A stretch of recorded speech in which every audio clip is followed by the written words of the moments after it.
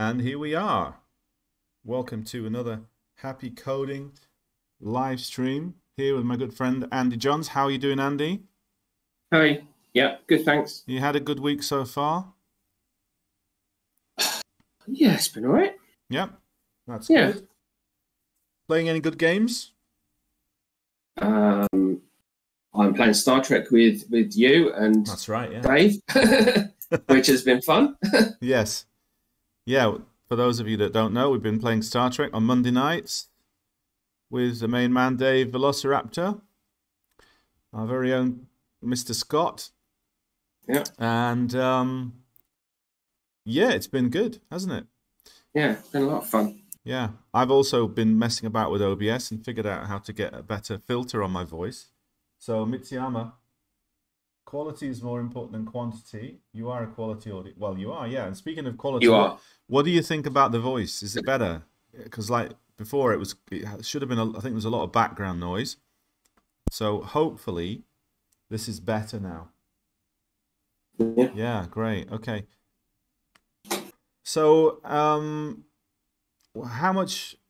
I was going to say how much have you forgotten, Andy, but I might perhaps I should say how much have you remembered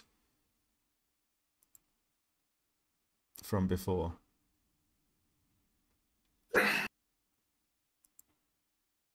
I mean, I think I'm getting there. The problem is I've not had time really the last week or so to do anything in between. Yeah. But I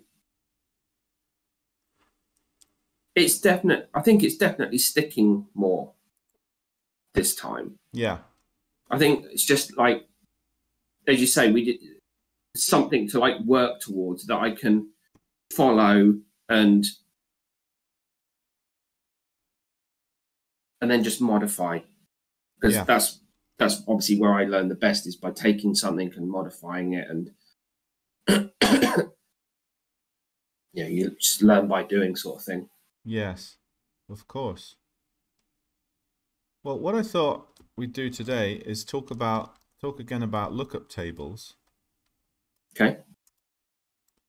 And I've got Asteroids RX here, which uses a lot of lookup tables. Now, basically, lookup tables, sometimes also called pre-calc, pre-calculation. Yeah. In other words, what you do, instead of having to sort of calculate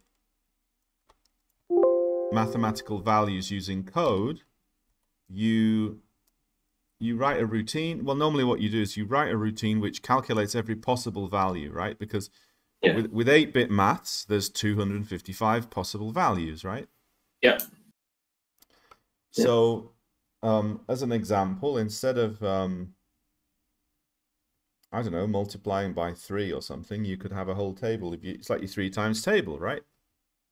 Yeah. And you could just look it up. Now, obviously, 3 times table would be a little bit higher than 256 bytes, but anyway, I'm just one of the common things to do with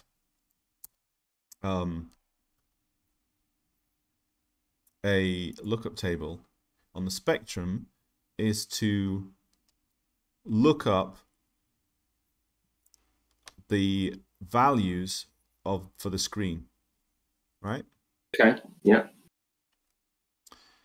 So as you remember, hopefully you remember, in the previous one of the previous streams, we had we were going through and working on how the screen memory worked, right? And then you had like so that the high byte, as you remember, is either for the top third of the screen, it's 40 to 47, and then for the next one, it's 48 to 44F, and then from 50 to 57, right? But it's in characters. So it's all laid out in characters, right? So if we've got if we want to have it so that it's, say, 0 to 255 for the X, and then 0 to 192 down, then obviously we have to use some kind of lookup tables for that, which would give us an address. Yes. Yeah, like that. Now, hopefully the other thing that you remember is if we, well, I'm gonna let me get the ZX paintbrush up so we can talk about it a little bit more.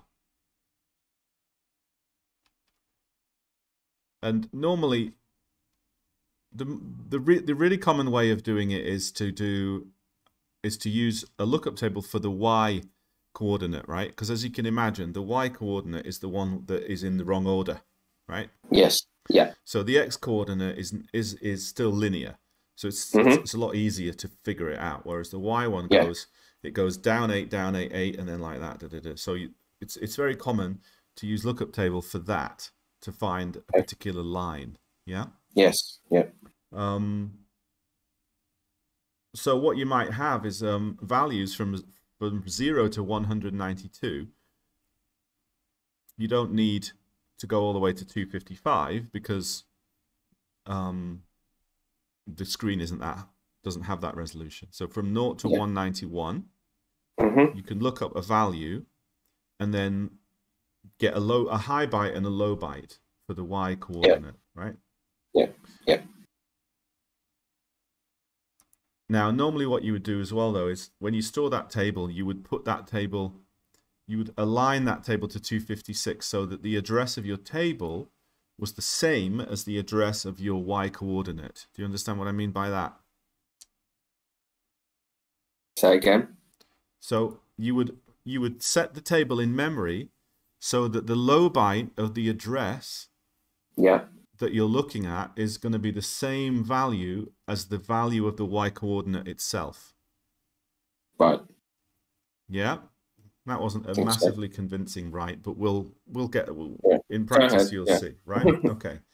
So here's the spectrum screen. I can see that you can't see. Let me just get it up on OBS. We'll put it somewhere convenient, right? Just a second. Add window. Okay. So we'll start with this, and we'll think about the Y. Okay, I'll put it here for now, and then we'll move it. Just remind me to move it out of the way. Yeah. You've disappeared there for some reason. Don't know. Yeah, that's all right. Yeah, you're not a priority, I'm afraid. Although it does concern me why that happens, but oh, you're back again. Okay, so if you're watching on the stream there, you can see my radio DJ voice. Mitsuyama says, yes, you see, I've got a very nice voice once it's been filtered properly, ladies and gentlemen. I can continue like this.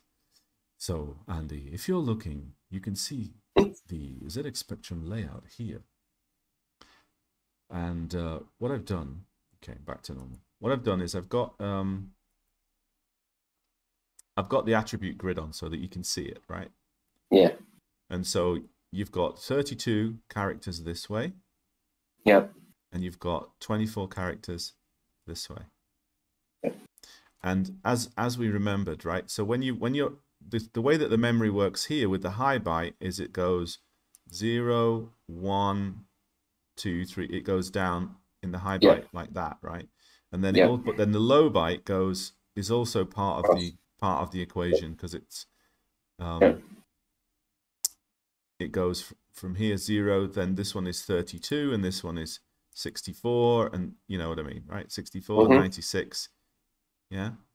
Yeah. So the addresses for this column here, the addresses are something like 4000, 4 and then 4100, 42, 43, 44, 00. Yeah. And then once you get to here, then this address here is 4020, right? 20 is 32 in hex. Yeah. So what we want to do is rearrange that so that we can look up the values in such a way that it's easier to find the Y value, right? The X value is also a combination of two things. It's a combination of the character, right, which is going to be part of the low byte, address, because this goes from 0 to 31, right? And then again here from 32 to 63 and so on, right? Yeah. So that low byte, that will give you the character square, and then you also, the final thing that you would need is a value which bit that you were going to set. Yeah. Right? Okay, so let's talk about, let's work with the Y value first, yeah? Let's look it up so that we can print something on any line using a lookup table. So I'm going to get this lookup table up here on, right, I'm just going to put this, let me put this out of the way. Put this down here, somewhere out of the way.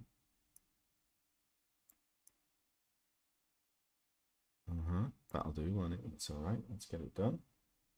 Okay. Oh, we got a couple more people in. Hello, hello. Feel free to say hello, shout out. Okay. So I'm going to take this look. I'm going to take the two lookup tables for the Y thing here. Yeah. I will send this to you. This is what I used in Asteroids RX, right? Okay.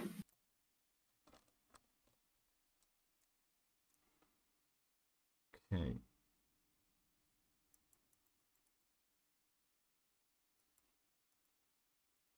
So this is our quick demo that we did last time.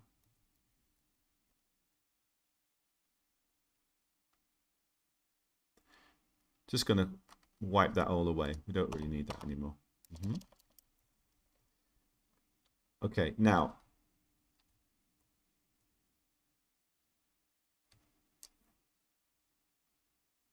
I'm going to take that. I'm going to remove this bit about the alignment just for now. Let me just see.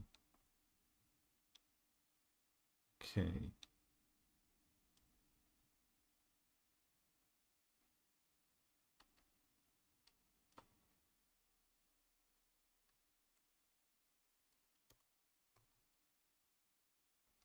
I think that's just separating it out a tad, just to figure out what I'm doing here.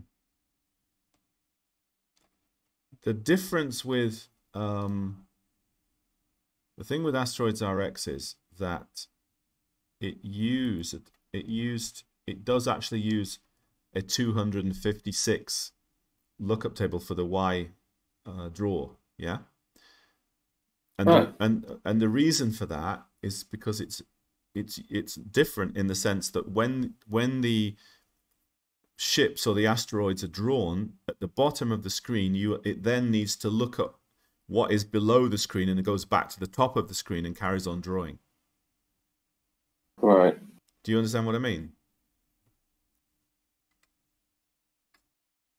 You know how in asteroids it wraps around, the screen wraps around, yeah? Yeah, I get that, but I don't get why you don't just. Well, what I do is like when the asteroid is off the screen, yeah, it's given let's say when you're drawing it, right, you're going down line by line, and let's say if you start at say 190, then you go to 191, 192, and then you hit 192, 193 as you're drawing it. It needs an address for 192, 193, right? And at that point, you tell it that's at the top of the screen. It's wrapped around. You see? Okay. Yeah. Because you don't want to bother when you're doing things really fast. You don't want to bother testing it. Like, oh, is it greater than 192? Because otherwise, you have to do that on every single line that you draw, right? So instead, you add a bit more to the lookup table so that it looks up the values that it needs when it's drawing effectively off screen, right? Right. But for most games, you don't really need to do that. But of course, if you're not careful, you do need to consider it though, because you could end up drawing into the attribute area, you know? Yeah. So in fact, It depends on exactly what you want to do, but you might want to have your lookup table with at least another 16 lines of addresses below 192 if you want things to go off screen. You know, like if on AGD, if you try and draw the sprite a little bit lower than 19, you know, half off the screen, it won't. It just disappears, right? Yeah. So if you want it to sort of go, you probably can't see me on the screen, but if you want it to go, you know, off the horizon, like, you know, rise up above the horizon and disappear off the screen, then one of the things you could do is you could set the addresses. If the y coordinate is greater than 191, you could set the memory address at, say, 0, right? And then that would just draw it into the ROM, and it wouldn't get written. It wouldn't get drawn. Oh, okay. You see what I mean? Not really. Well, let's say, well, your screen address, right? If you go right to the bottom of the screen, you know you've got an address for each row, each line. Yeah. I get. Yeah. So what you do? That. I guess what I'm not getting is, so the asteroid basically goes off the bottom of the screen. Yeah. But at what point are you copying the data to the top? No, I'm not copying it. I'm not copying it. I'm literally using the lookup table. You see, the thing with lookup tables, you don't need to do any calculation. You just tell it what to do, what order to draw in. Right? So my lookup table tells it that if you're drawing off the screen at the bottom, yeah, right, draw it at the top. Oh. Yeah. All right. So you basically like are duplicating the top of the screen memory or the top of the screen addresses at the bottom. Is that what you're doing? Well, I'll give you an example. Yeah. Like, right, you know, I could say the screen size is 0 to 10, but after 10, I want it to wrap around. So the lookup table would be 0 to 10, and then 0, 1, 2, 3, 4, 5, 6 after that. Yeah. Yeah. Right. But it's not 0 to 10 or 1 to it's memory addresses. Yeah. Right? Yeah. So, well, as an example, let's say, you know, at the bottom of the screen, you might have, let's say, right down the bottom, you might have something like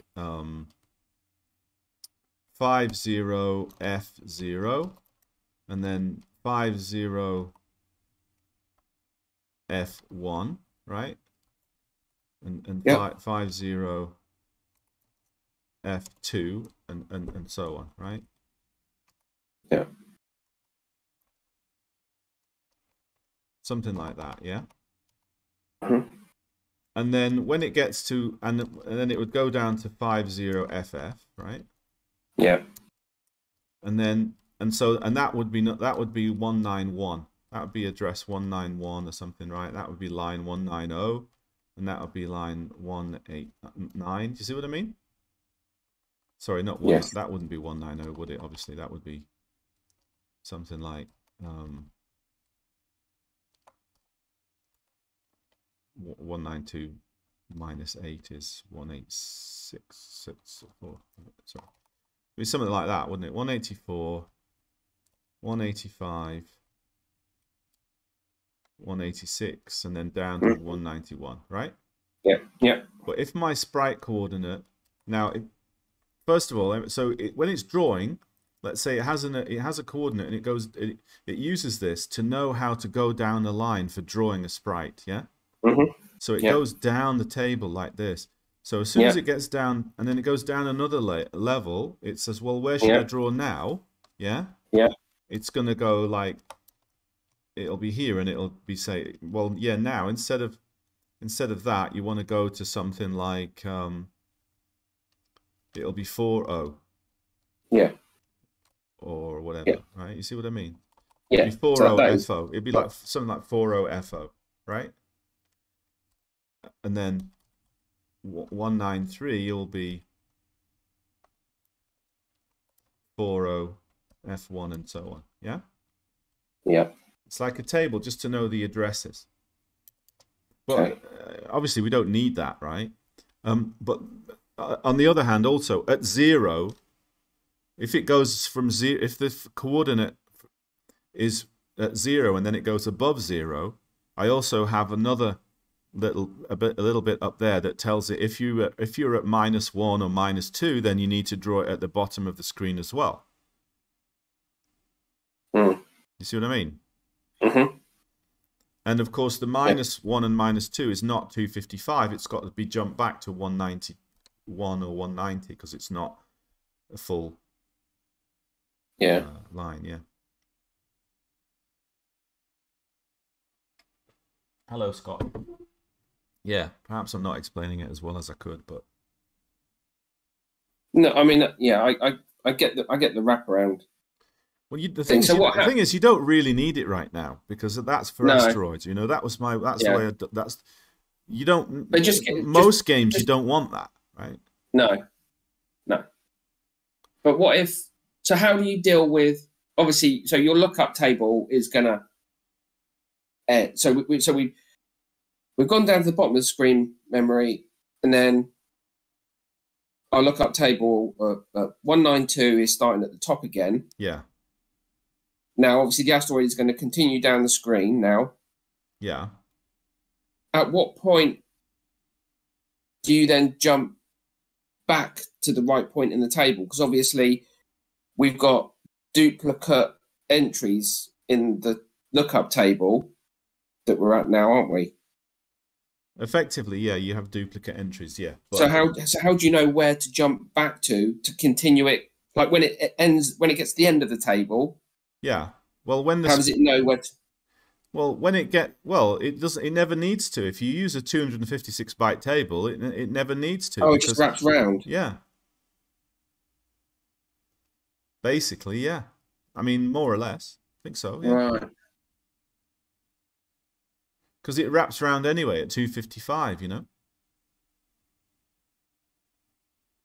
I mean, you can check it. Yeah. You can check it if it's greater than 1. If the asteroid itself has gone greater than 191, you can check it there and reset it to 0. You just don't want to be checking it every line, you know, line by line. But see, so where I'm having a hard time is if this was the width of the screen.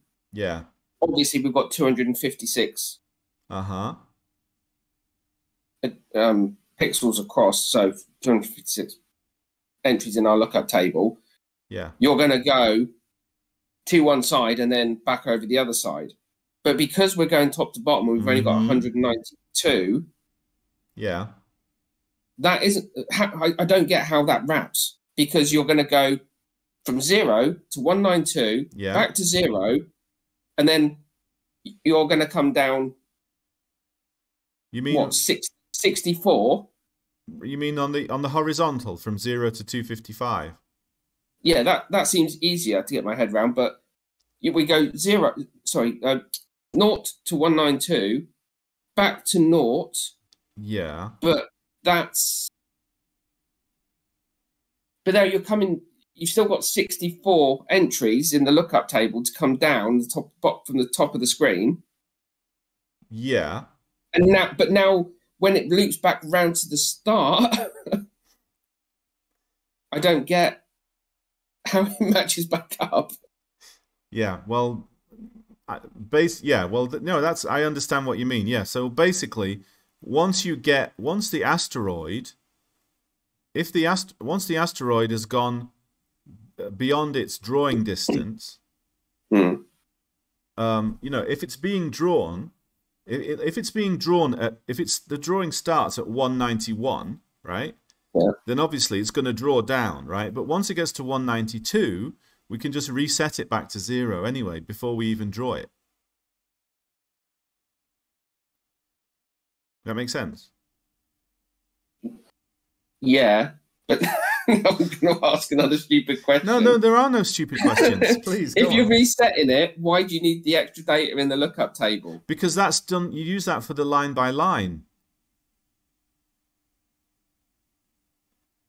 So let's say, for example, right? Say I've got a big asteroid, yeah? Yeah. And now that big asteroid is 24 lines, right? And if I start drawing that big asteroid at, say, 190, I know, 186, yeah? Well, I don't want to, and then I'm going to go to 187, 188. I don't want to check if it hits 192 every line that I draw, because that's going to mean I'm going to do 24 checks. Yeah. Right? Yeah. Yeah. So instead, I just use the lookup table so that it just has like a little buffer that it can draw into, and it just draws at the top automatically. Right? Which I get. Right. Yeah. But when it comes to when it comes to updating the asteroid, right? The coordinates of the asteroid, not the drawing, just the coordinates, right? When you do like your thing, like, oh, the asteroid's moved down by 1 or something, right?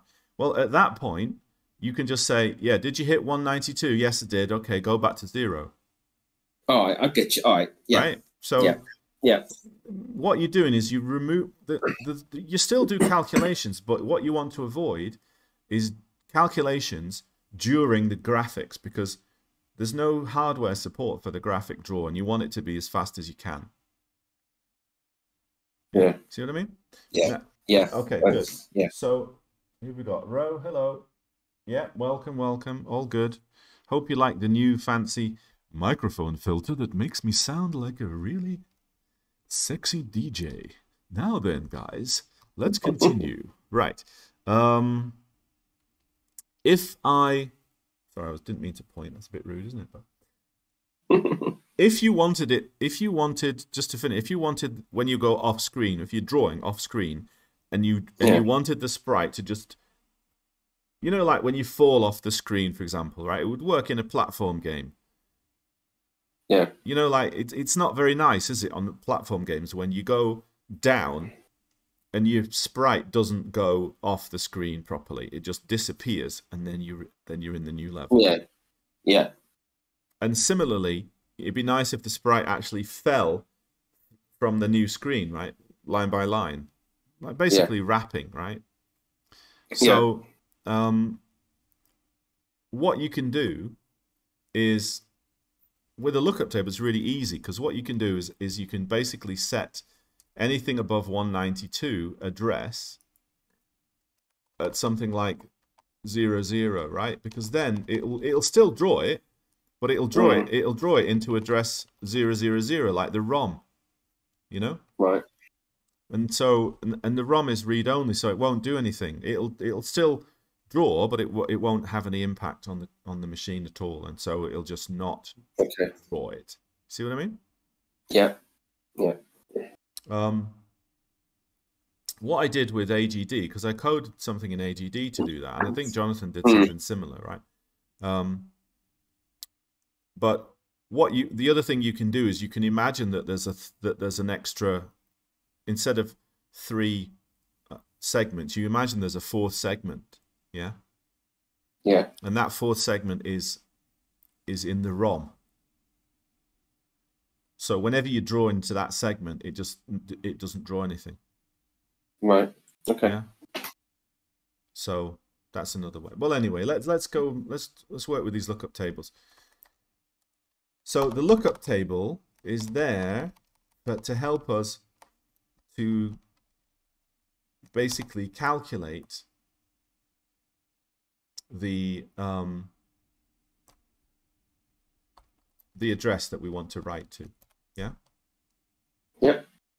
Now this one is in groups of 4, which I have to admit is not very convenient, but that's just the way that I generated it at the time. So too bad.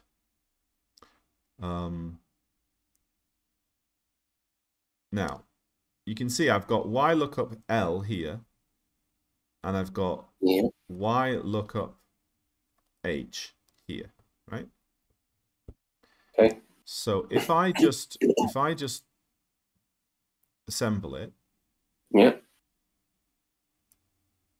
What's going on here? Hang on. That was very, very slow. Okay.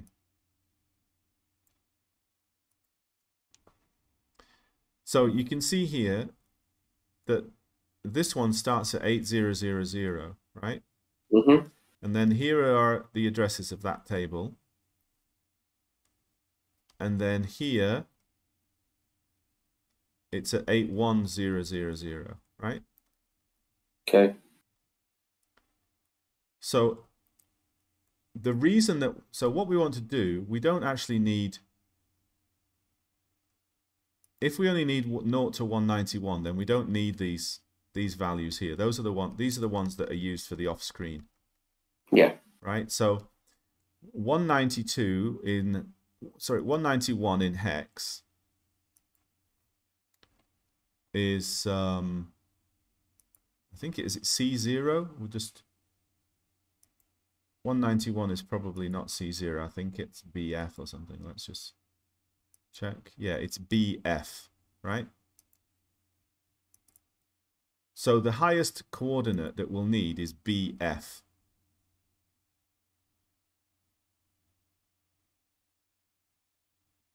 Is that clear? Yeah. Good. Okay, so we actually don't need. Yeah, you can actually see it here anyway, because you can see it going 0, 0, 2, 4, 6, 8. Right? That's a little thing there, right? So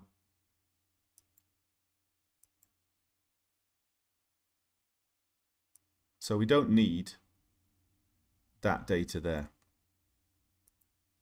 Yeah. So I'll just comment it out for now, like that, right? So it saved us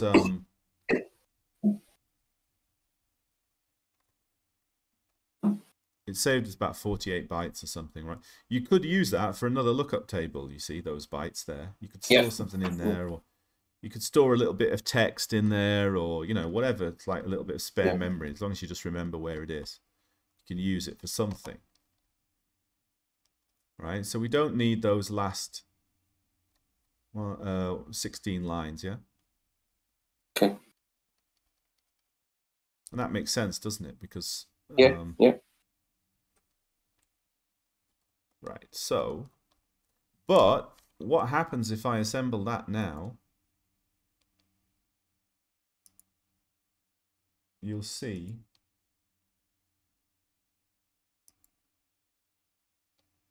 obviously then this address here, sorry, I didn't update it didn't update, so let me just do that again. Obviously when right, there we go, right. So if you look on here, you see now this one, it starts at CO. Yeah. Which is not ideal, because that means that obviously, look, it's gonna go from CO, and then the address here is gonna go to 4. So sorry, to 81 here, 81. So you're crossing a line on the high byte, yeah? Right.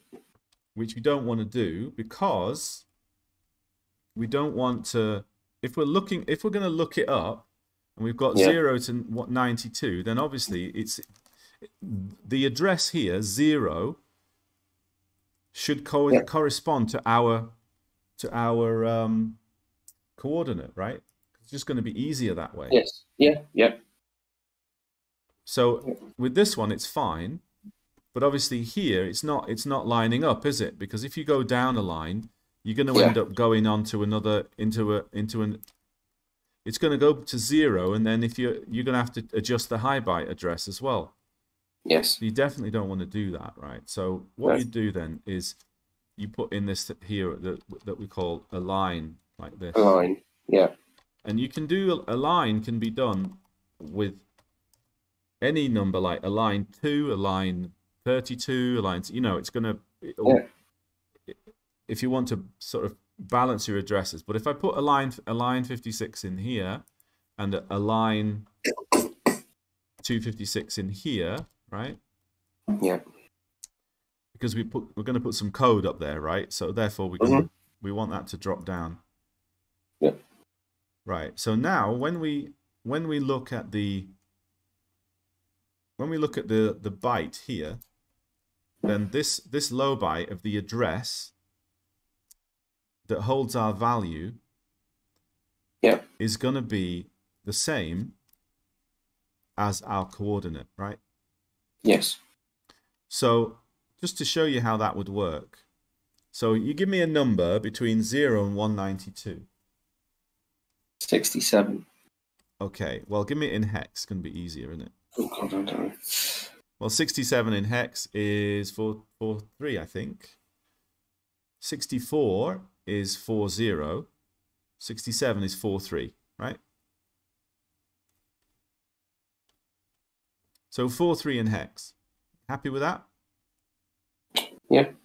So I start here. This is Y lookup low byte, right? So I go to the address 8043, right? Yeah. And I go, okay, what's the address?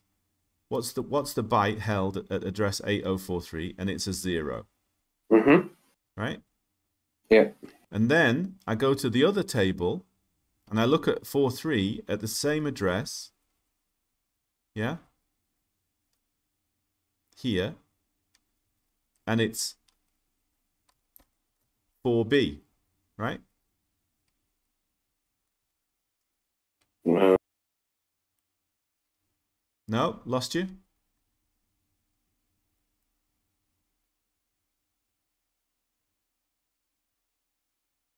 Can't hear you. Yeah, no, you've lost me there. Okay. So you know that we're using this lookup table to give us an address, and we're going to look at that address to get a value. Yeah.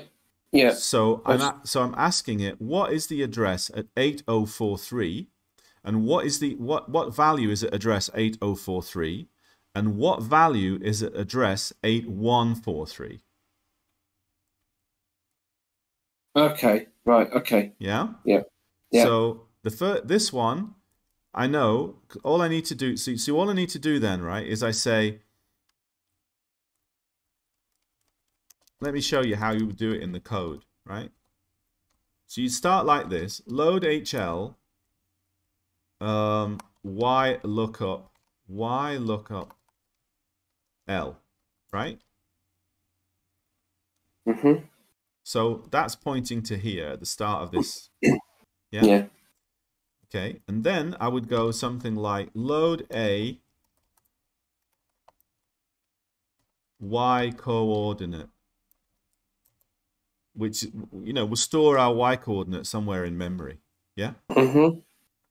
And then I would just go load LA. Yeah? Yeah. Okay, so now do you understand that the address of HL is, let's say up here somewhere we've got something called Y coordinate here, right? And let's say that it's your number there, 43, right? Yep. Okay, so right now, what's the address? What address does HL have?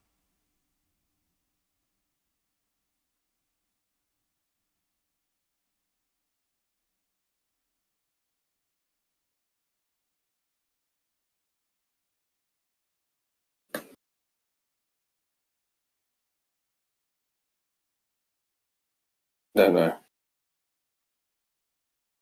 I don't know. You've lost me completely. Not completely. HL here is equal to what?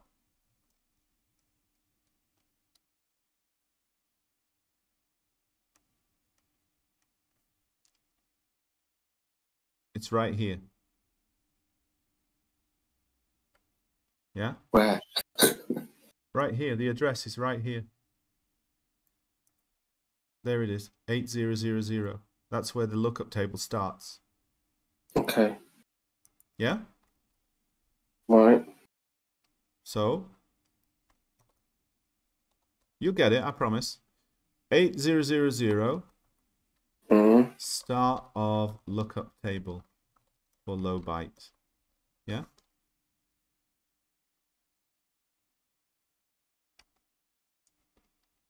Yeah?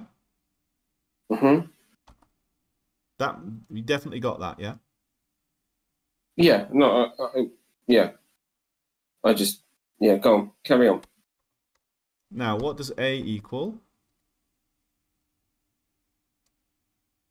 0. What have we got here?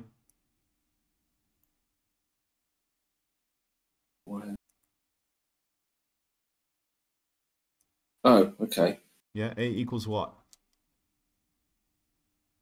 That what was 67, isn't it? Yeah, 43, right? 67 in hex. Yeah, good. Yeah. Okay, and now after this command, what does L equal?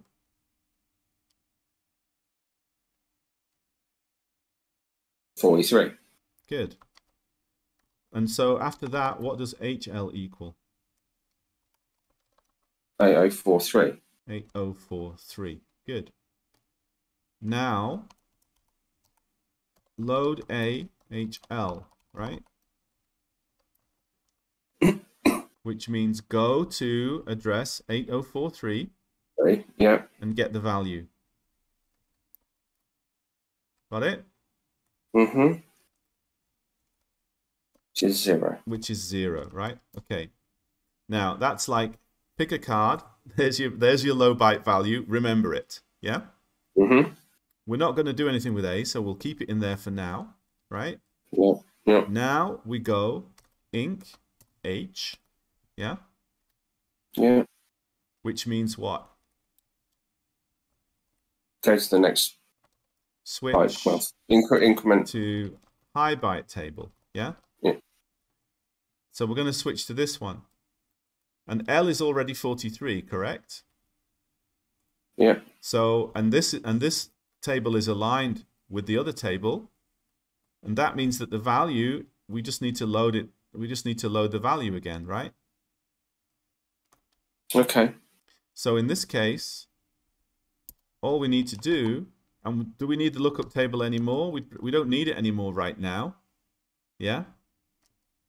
Right. So we can go like this. Load HL. Yeah? Yeah. And then we'll go load LA.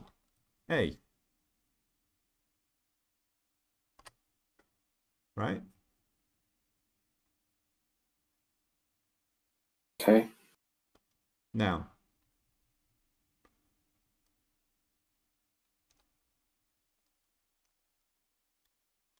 so A holds the low byte address, yeah? Yep. H now holds the high byte address.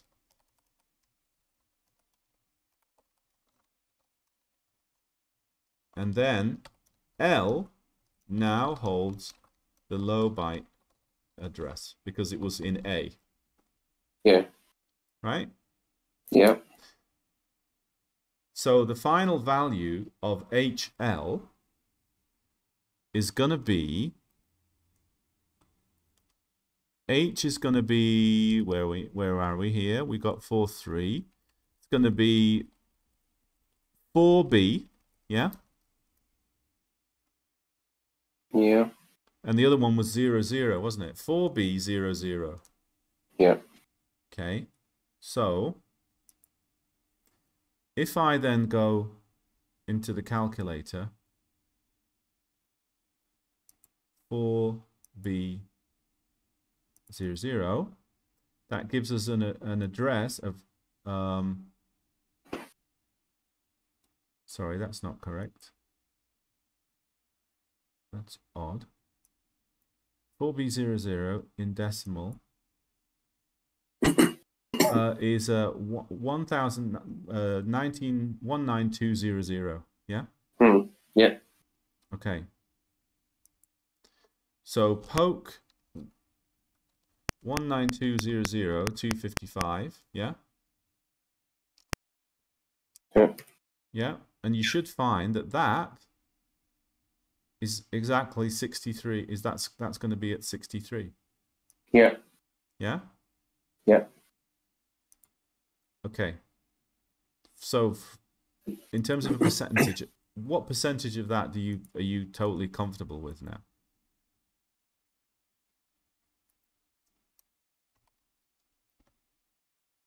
I think it's. I mean, I followed the code,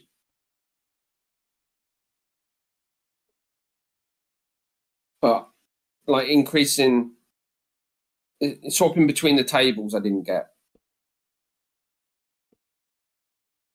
I mean, I understand what you've done there to do it. You mean this one? And why they're the way that how we sync them up so that you can increment H by one. Yeah.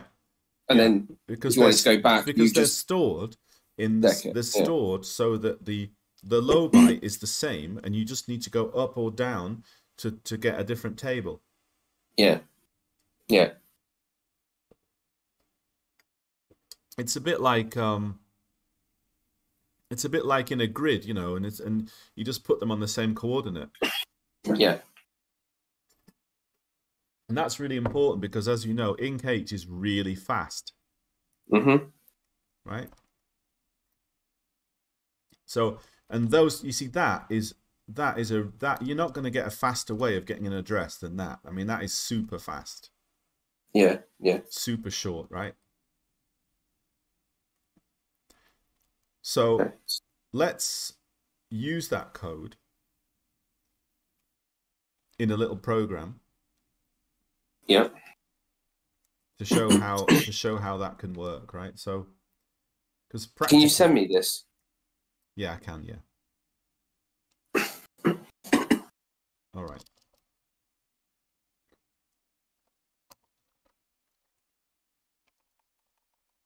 Okay, let's go demo. Call that demo loop or something, right? We'll put that in there. Put that into there.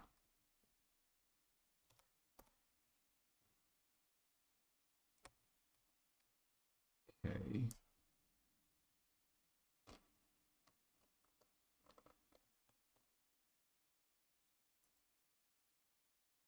Okay, just bear with me, chat. I'm just going to send this to Andy.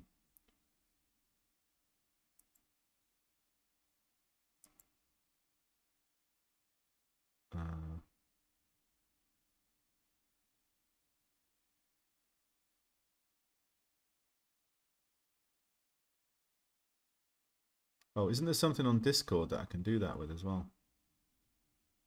I could just paste it into the Discord.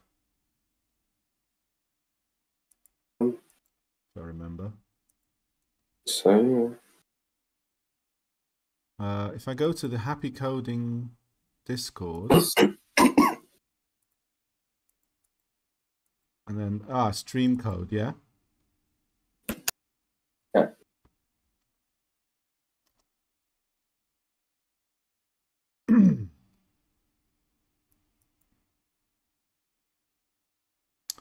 Okay, I said upload it as a file.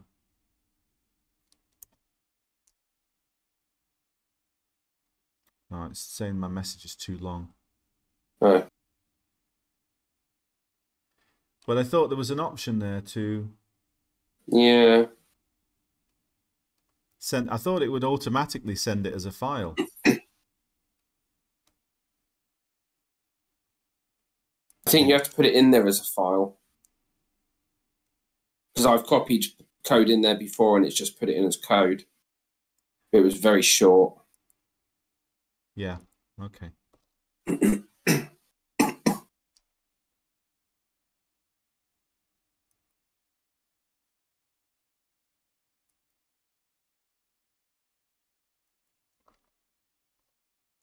All right, I just sent it on Facebook anyway. So I figured that was quicker. Yeah. All right, you got it? Yes. Although it has sent it as a file, I think, automatically. What, in Discord? Yeah. Oh, it has now. Yeah, it's just come through twice. Yeah, because I was getting mixed up what I was doing. So it's the same file twice. Yeah, so what happens is when you paste it, it actually gives you the option to convert it into a file. Okay. And it does it on the fly. Right. All right, so we're back stream. Sorry for that. All good.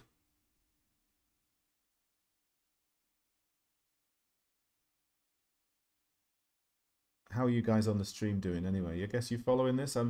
I don't feel I'm quite on my normal. I feel like I'm quite on my normal high level of teaching. I'm not feeling it as much as I normally do, but must be a little bit out of practice. And Andy also a bit rusty, right? So a little bit rusty. I've had a pretty busy week at work, going back to the London office, and just so much on. So I feel a bit burnt out, to be honest. Sure, no worries. I need a holiday. Right. So let's put y coordinate in there, and we'll set it as 0 for now, right? We're going to do a little loop, aren't we? Right. So should we just do a loop where we just poke all the way down the screen? Okay. Yeah. Yeah. Yeah. Okay. So if we do that, we don't necessarily even need to use a y coordinate. We could probably just use, let's say, we can use c, right? C. We'll set c to 0. Yeah. Okay. All right, and we'll set B to 255, so that we do 255 lines. Yeah. Yeah. Okay. And just to make this even simpler, we'll set E to a pattern. Say, yeah. Yeah. Okay. And then we'll set HL to be the lookup table, right?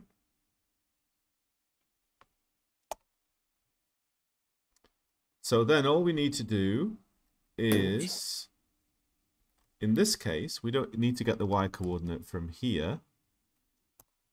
We'll just load L from C, right? Clear? We're going to load. Okay. Yeah. Yeah? Yeah. And then we'll still load A with HL because we need to keep that value. Yeah. Then we inc H, then we load H with L, then we load LA, right? Yeah. And then we can just load HL with E. Yeah? Pattern. Yeah.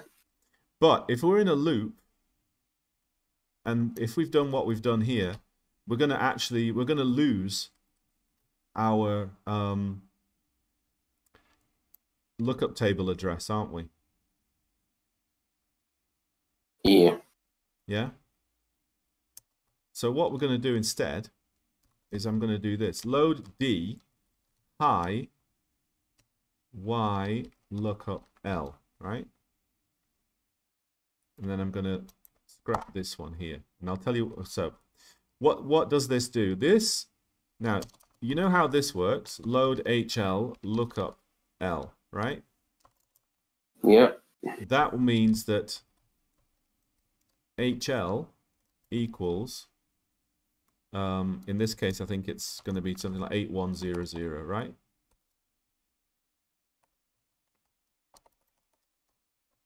Right. You sure?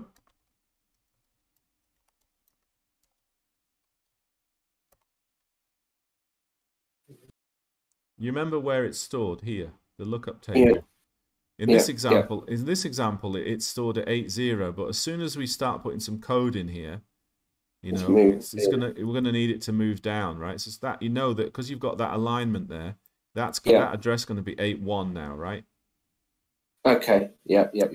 So that's actually what it's going to be. I mean, you know, it depends where it is in the code. I mean, if we add more code, it might move down, but for now, that's what that's going to be, right? But what you can actually do is you can do this as well, right? You can go load H. You don't need to do this, but for example, high lookup L, load L, low lookup L, right?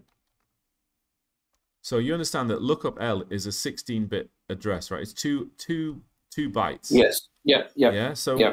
but if you only need one of the bytes, yeah. In this case, we only need the high byte, right? Because the low byte is going to be the coordinate. So we only need the high byte at this point. So what we can do is load D with the high byte of L, right? Of white. Do you see what I mean? I think so. So I'm just remembering where the table is and putting it into D, so that it's just quicker, because then at the start of the loop, I'll just go load HD, right? Yeah. So that just means start of lookup table for low byte, yeah? Yeah. And that's good, because then, you know, I've messed about with H here, increased it here, and then I've set it to something else, right? Yeah. So in this case, it'll just get reset back to what it should be at the beginning, and then HL here will be low byte of B, and then the high byte will be the coordinate. Yeah. So that means I don't need to mess about. Now, to be honest, I'm using all the registers here to do this, and you're probably going to need those registers for other things in a real game or something, yeah? Right. There's a question from Mitsuyama.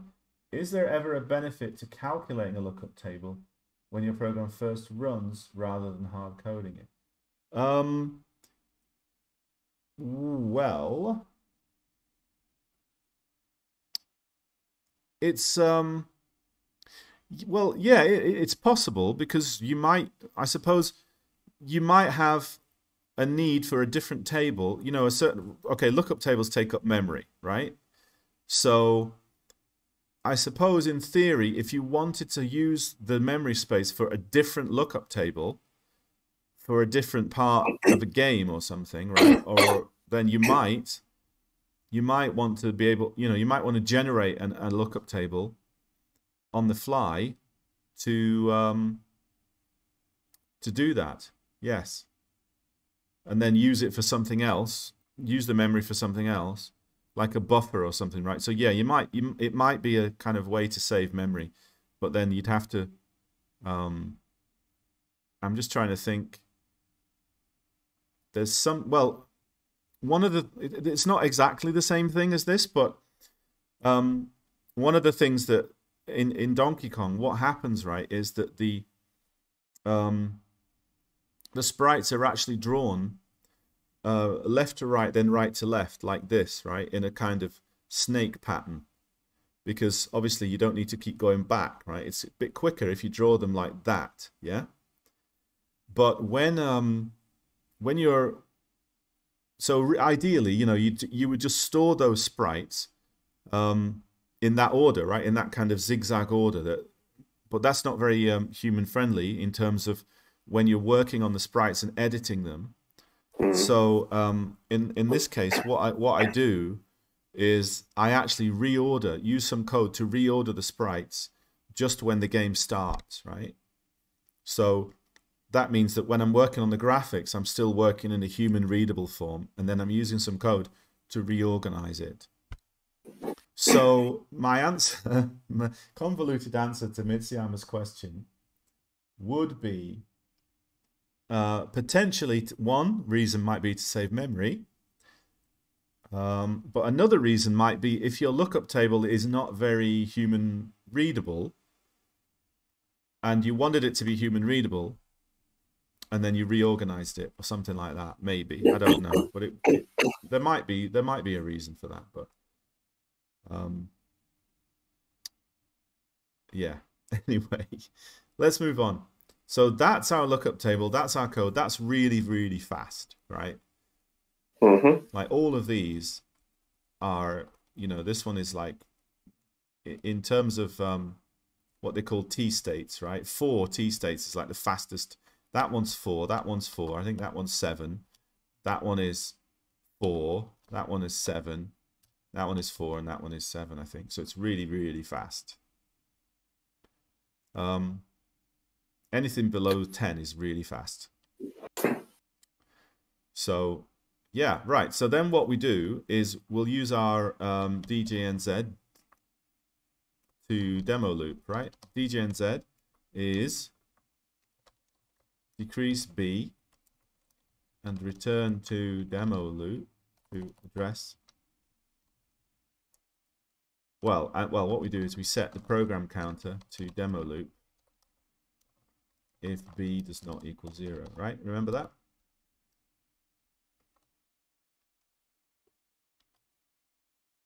Do you remember DJNZ, Andy? Yep. Yep. Okay. Yep.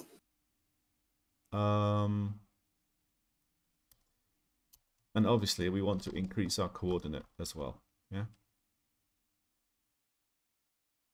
Yes. And then we just ret it.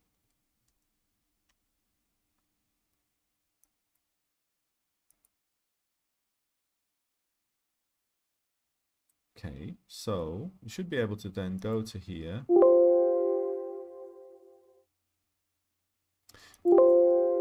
Let's look at the code actually. Before we do it, let's look at the code. Right, there's the code, yeah. One of the things I want to draw your attention to on this, Andy, is you see this DJNZ? Do you see how it's 2 bytes, yeah? Mm-hmm. Yeah. And do you remember that the jump relative, and yeah. if that's a negative value, F6, it means jump back about this many bytes, right? So it's going to be about it's about 8 bytes, isn't it? So it's going to go back to there. You see, that's so. Yeah. If you're going to use DJNZ, you can't. It can only go back a maximum of 127. So it's for short loops. Yeah. Yeah. Like that, right? Okay. So let's load the code and then we'll look at it more closely as it's running and think about how it works. Okay, so I haven't a clue where where the code is. Hang on, it's quick demo, projects assembly. Yeah, all right, I think I can find it.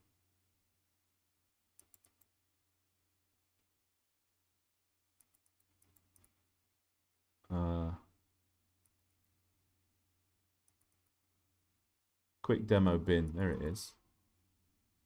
And we load it at 32768, is that right? Yes. Okay, and then we go. Somehow I've got an error. There. Bam.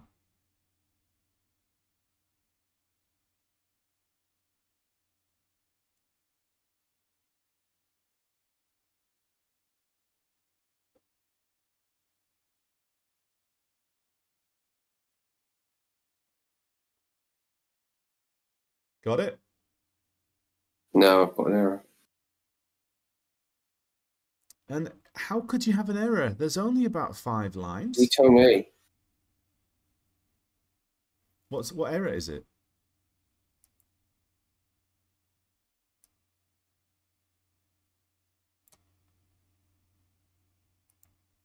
Oh.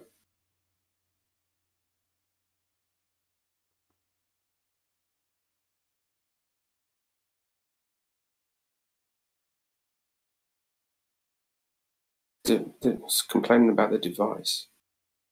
Because the top, because where I pasted it in, it's not tabbed the first line. Ah, okay. So. Yeah, all right. Yeah, cool. I can't remember, right? If we put a halt in here, did this cause it didn't like it, did it, if we put a halt in? I think it got completely stuck. But anyway, we'll try it. We'll try it and see if it likes it or not.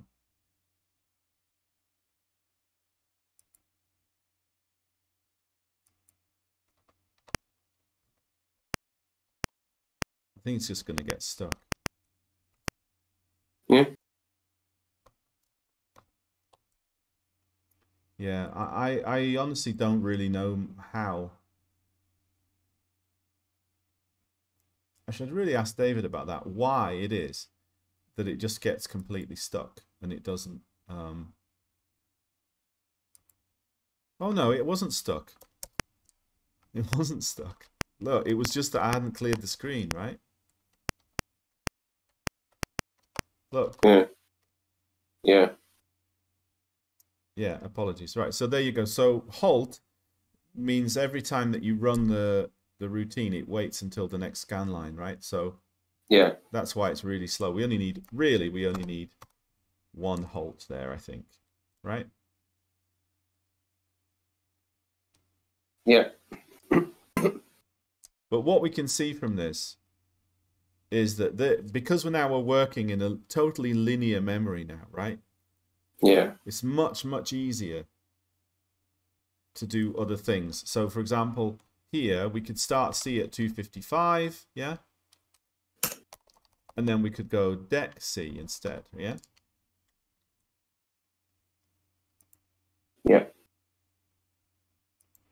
Dec C's Midnight Runners. Right. Okay, and then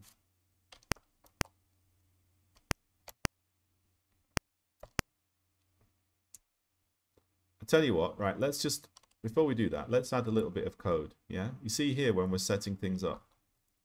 Yeah.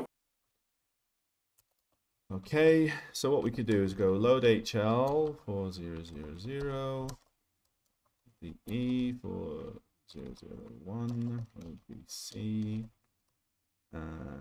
what is it? Oh. What's the size of the screen memory? I always forget. Well, it's 6143 anyway. I can't remember what it is in hex.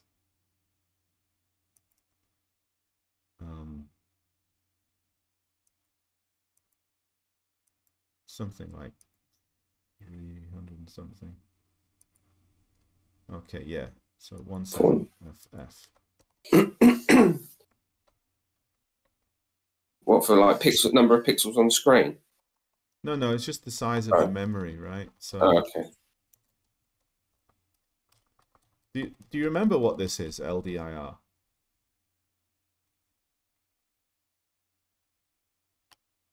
Mm.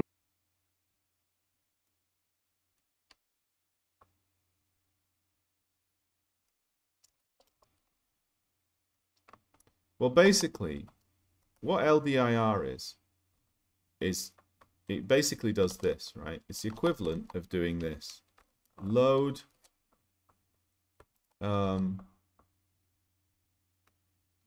of course, you can't actually do this, but this is what it does.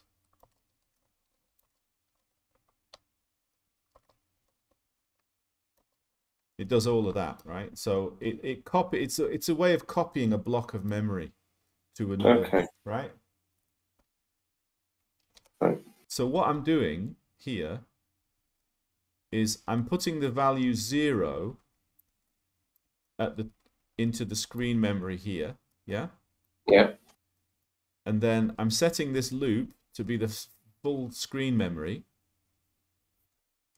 And I'm putting DE to 1 byte ahead. So it's always going to be copying it's copying 0 to address 1. And then it's going to copy address 1 to address 2 and address 2 to address 3, right? And it'll just basically clear the screen. Okay. Yeah? Yeah. It's like a block copy. Right. It's a way of copying from, and the reason this is 1817FF, it's one less, because obviously you don't need to copy the very first byte, because the first byte is already 0. Like you've done that 1 byte already. Yeah. Yeah. So all that's like, basically that is the way that you can clear the screen. It doesn't clear the attributes though. Yeah, is that clear? Fairly reasonable? Yeah. Yeah. Okay. I mean, there are other ways of clearing the screen. There's like a ROM one you can use for clearing the screen. You can call it in the ROM, but I don't use the ROM, so. Anyone else? No questions? All good? All right, let's go on. Yeah, so that just means I don't have to press CLS, you know. Incidentally here, because C is 255, I could set B to be the same as C now if I wanted. I think B should actually be 0 because it should be 256, not 255 anyway. Because it's from 0 to, yeah? Mm-hmm. Anyway, if you look now, what will happen if I run that, yeah? Let's go. And obviously I'm slowing it down using the halt. Oh, it's starting. That was odd. That was odd and unexpected. What's happened there? Why is it starting from... Very weird. What have I done? Made a mistake.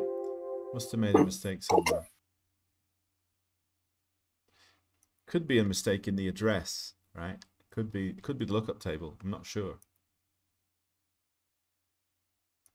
Oh, of course, because C's should be 191, not 255. Oh yeah. Right. So, yeah, obviously. So that first bit was just reading some stuff from somewhere else. Yeah. Probably the previous lookup to the table or something. So, yeah. So obviously not 255. We haven't got any allowance for that in this code. So now we can go from here.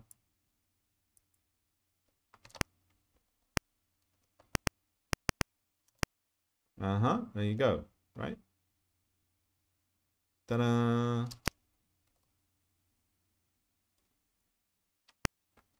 Seems to be a bit of a delay at the top there, though, doesn't there?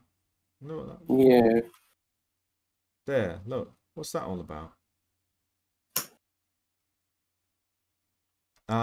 You know what that is? Because B also, the loop for B also should be 192 rather, right? Because we only need to draw 192 lines. We're not drawing 255, are we?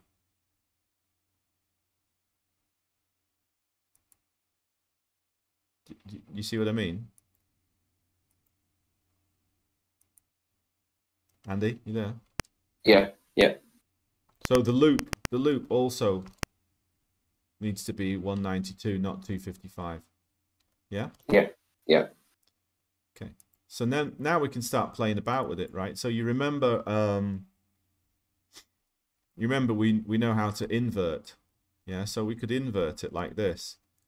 We could go deck C, we could go load AE, and then we could go CPL, and then we load EA.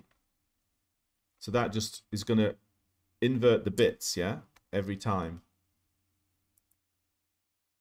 Yes.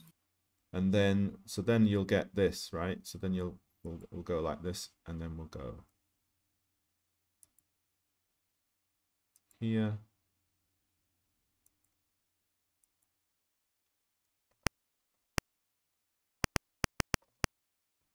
Yeah.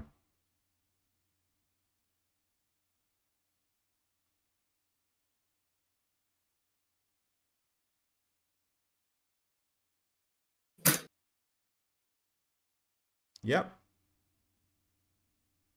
Yep. Yep. Yes.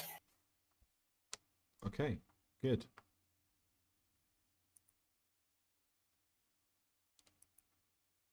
So that allows us to plot on any line.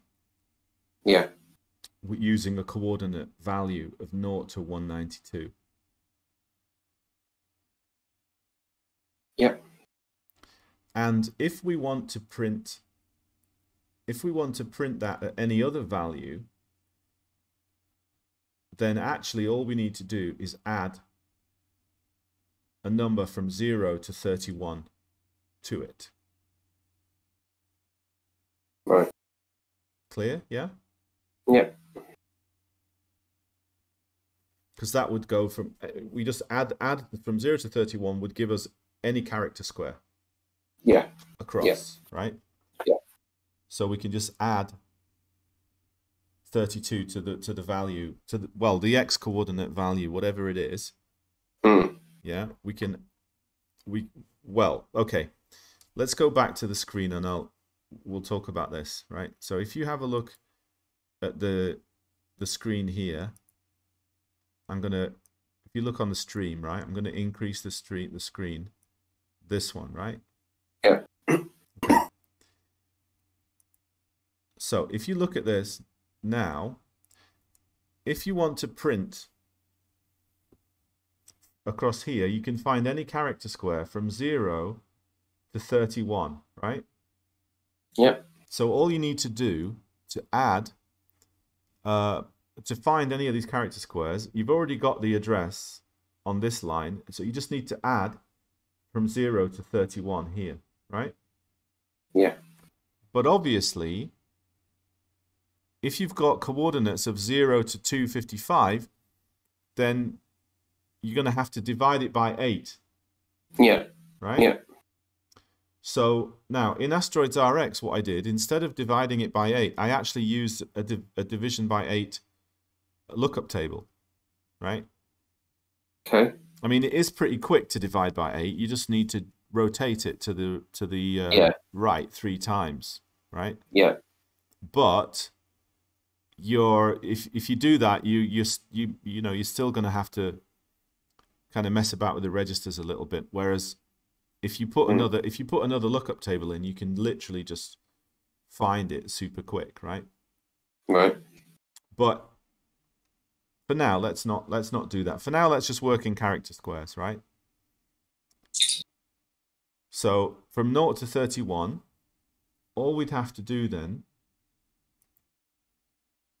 to go from 0 to 31 is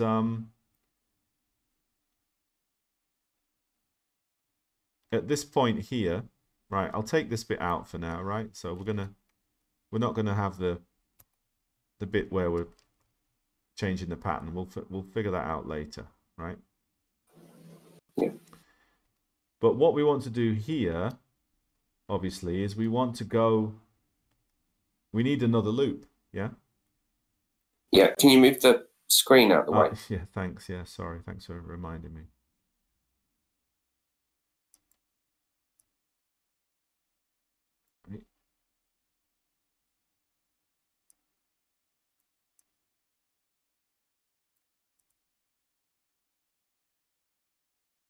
So we'd need to put another loop in here.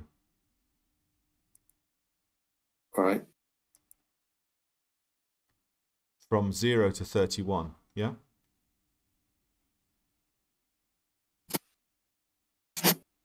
Yes. Okay, so there's a couple of ways that we can do it, but one of the easiest ways to do that is to use the stack. Okay. Now, you ready to learn about the stack? Probably not, but go ahead. The stack's really, really easy to understand. Honestly, it is really easy to understand, right? I'm skating on the edge at the minute. I'm going to keep you on the edge. I promise, right? I promise. Now, okay. So let's imagine we've run out of registers. Yeah. And so the option that we know so far is to store the values in memory, right? Yeah. But that's a little bit slow. Okay. But what we can do is we can use a special part of the memory which we can reserve for slightly faster storage for the CPU to access. Yeah? Yeah. And that we call the stack. Okay. Right?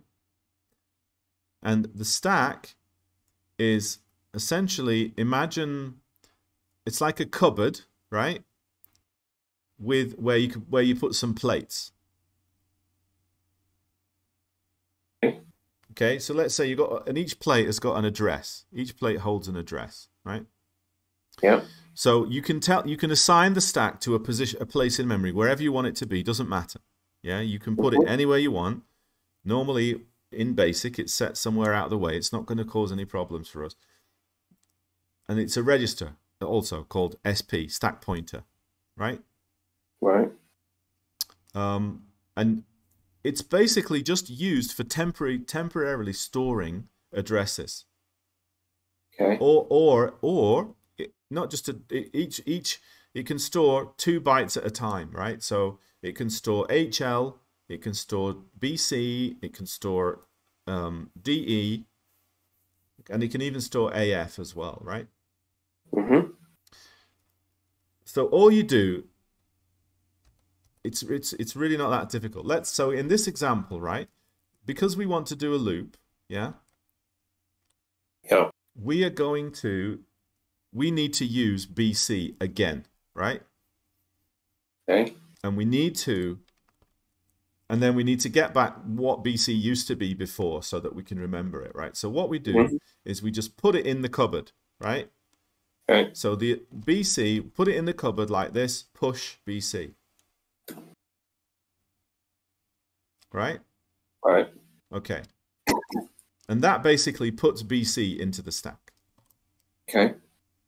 Now, the thing you have to remember about the stack is whatever's at the top of the stack is what you get back when you do a pop.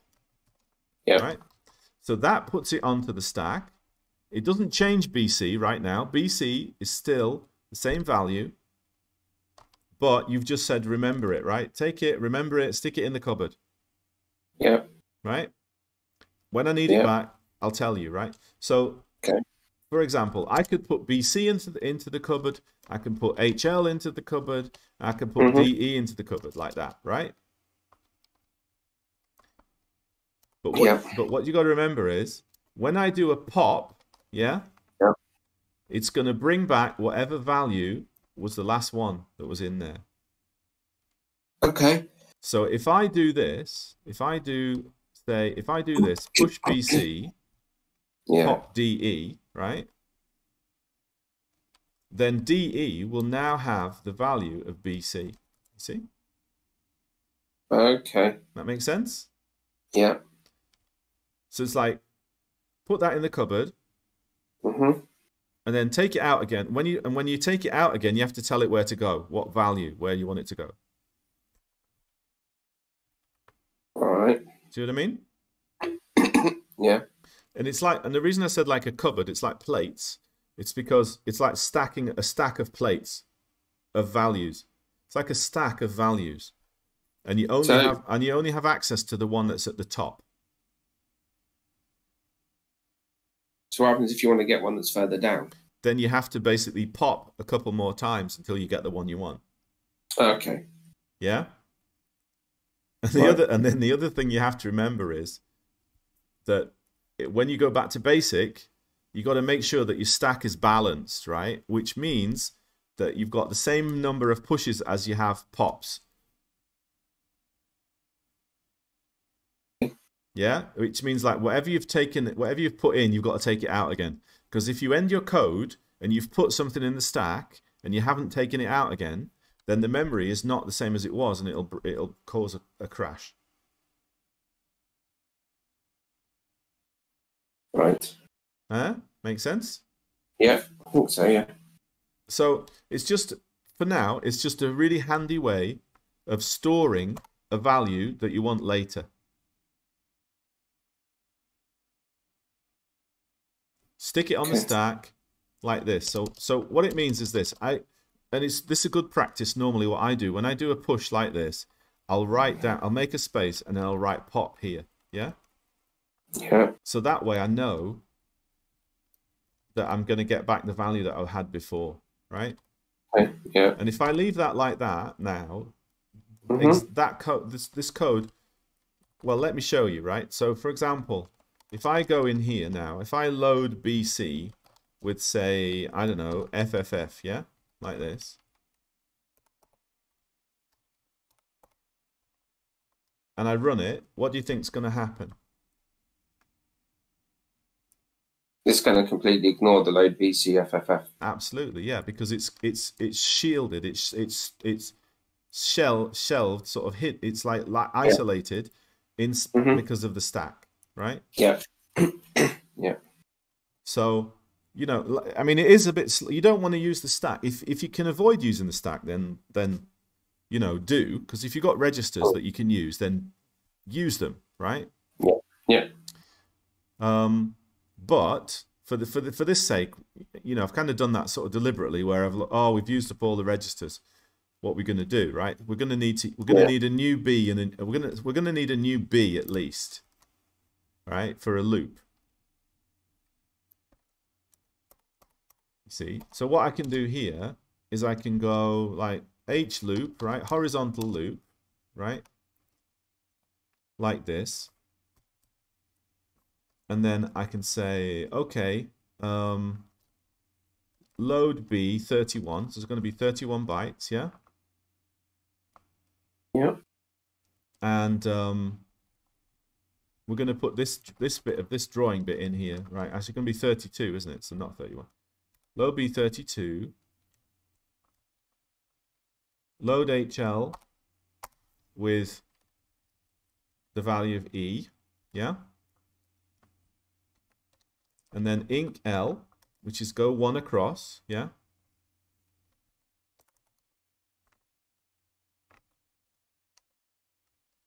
And then DJNZ H loop, right? Right, so do you know what that's doing?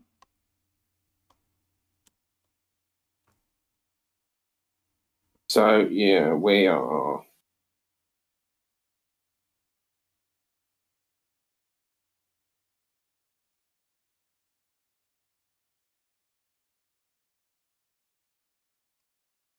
What have we got in E? E? Oh, I've got the pattern in E. So we're putting the pattern in, then we're basically drawing across the screen until we get... Yeah. Yeah. In. Yeah? Yeah. Okay, now, what's the problem with this, though?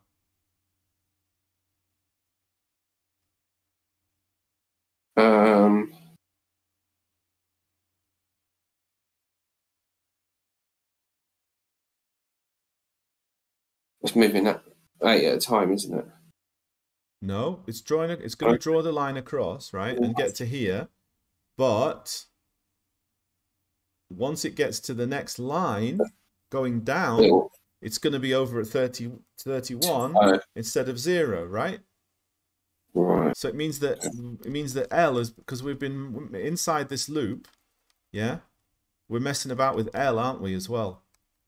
See? Okay. See what I mean?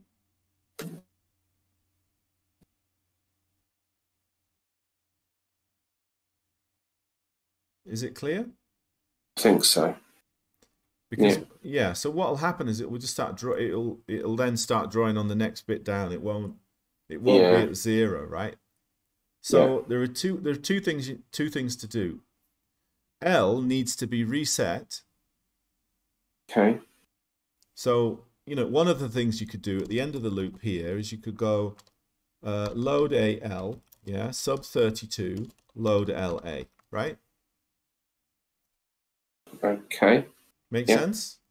Yeah. Because you've done a loop of 32. Yeah. So you just go back. You know that you've added 31 all across like that. So and at the end, the very last one is added 32 because it's the last one. Yeah. Yeah. Go back. Just do that. You could do that if you wanted. That's one option, right? Yeah. Easy enough.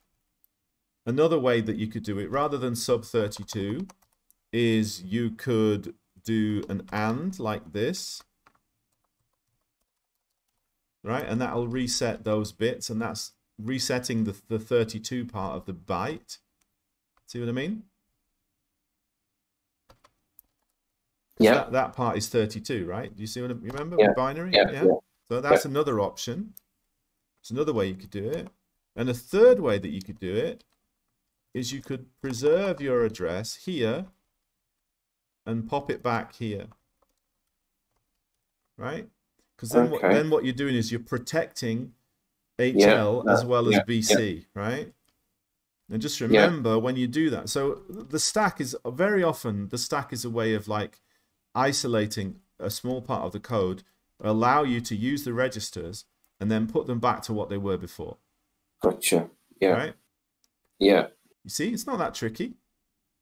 Yeah. You just have to remember to do it in the right order though, right? So push BC, push HL. So your stack, if you imagine you've taken your BC, you put it in the cupboard, you've taken HL, you put that in the cupboard, right? Yeah. And now HL is like in the stack, HL is on top of BC. Yeah. It's stacking, right? Yeah. So when you go to the stack again, you're going to take the one off the top, which is going to be HL. And that's why here we put in HL back, yeah? And then we'll put in BC back as well, right? Yeah. Yeah. Now, obviously, there are all kinds of other things you could do with that, right? If you want to, you can pop, you can put something on the stack and then pop it into a different register if you want, right? Okay. You might have a reason for doing that. And another thing that's common in code, it wasn't designed for this, right? But as you can imagine here, what you're doing is you're moving 2 bytes at once here, so it's actually quite quick. So what some people do is they can put the stack onto the screen and then push data onto the screen, and it's actually the stack is in screen memory, and you'll get whatever is in the stack visible. Right. But it's that's people use that to do scrolling and things like this, right? Because it's really fast in demo coding and stuff. But you don't need to worry about it right now. All you need to think about is it's a way of what would be the word? Ring fence. It's like ring fencing, isn't it? Yeah, it is, yeah. Yeah? So you just ring fence it like that and you go, yeah, look, I'm using B here and I'm using L there and I'm using E, but I'm not changing it, right? I'm not changing E, so that's fine. Yeah. Yeah. So that's all fine, and that's a loop inside a loop. That's how you do a nested loop, really. You just use like that. And you can even go, you could go another level down and have a second loop, nested loop as well. Yeah. You can use it as many times as you want, as long as you remember where you are.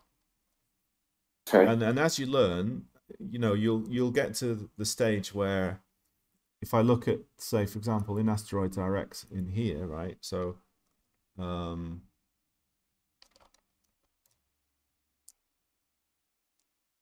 okay, so say, for example, here, you see I've got push HL, call new beep, pop HL, yeah? Yeah. What I know is that when I call a beep sound,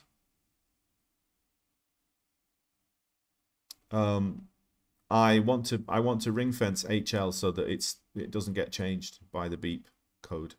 So I put it like that, right? Right. Okay. Now, one more thing though. You see, the stack is limited. It's absolutely fine here, and it works, and it's ring fenced, right? But the other thing you have to remember is, we talked about jump, right? JP, and it changes PC. Mm-hmm. Yeah, but you've also seen that there is also a thing called call, right? Yes. Now, when you call, it's like go sub and return, yeah? Yeah. So when you do a call, it changes PC to whatever value you want the code to be at, yeah? Okay. And then it does a return. So how do you think it knows what address to return to?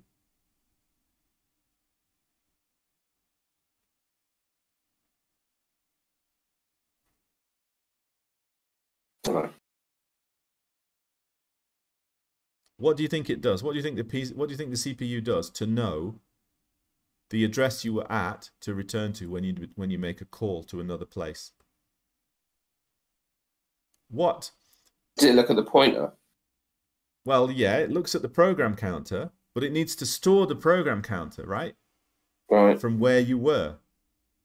Right. So what useful place that allows you to store addresses that we've just been talking about, do you think, where do you think it stores it? Yeah, it puts it onto the stack, right? So you got to remember that when you if you're using a call to something, you're also going to put something onto the stack. Right. Right? And that means then that, oh, here's a little cat. Hello, little cat. What do you want? You want to play? You coming up here? Huh? I thought you were in the bedroom. I thought I'd shut the door. You coming up? Yeah, you are. Coming up, aren't you? She'll be here any second. Start playing with the mic. She's gonna be just. I'm gonna have to adjust this. 1 second.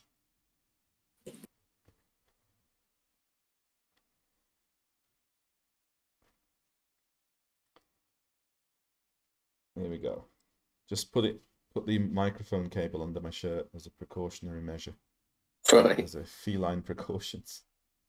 Come on then, you can come up here if you want.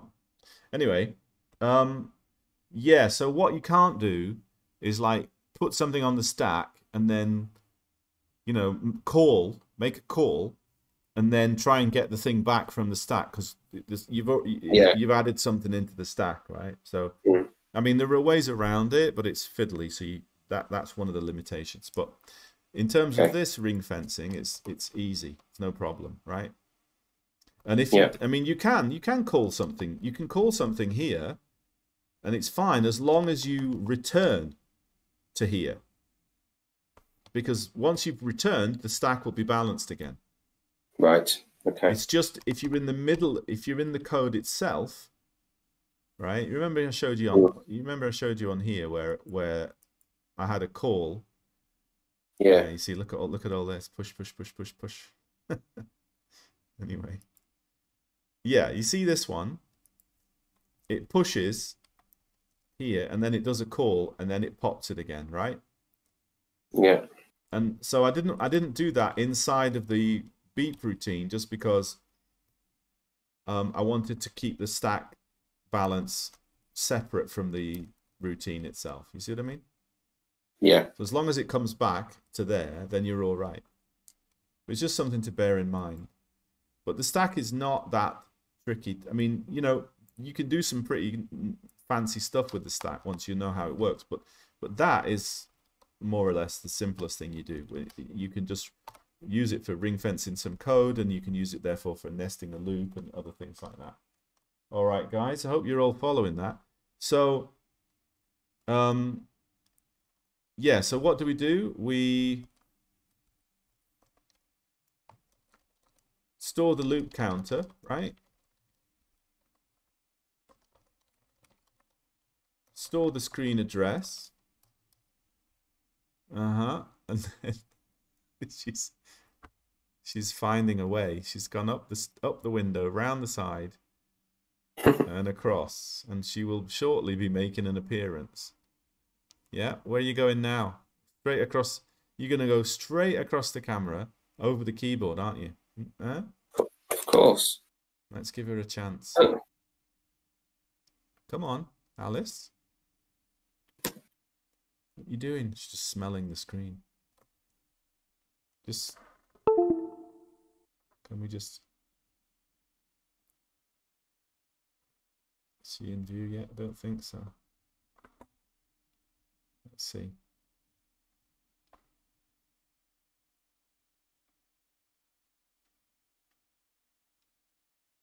She'll just turn up any second, I'm sure. Anyway.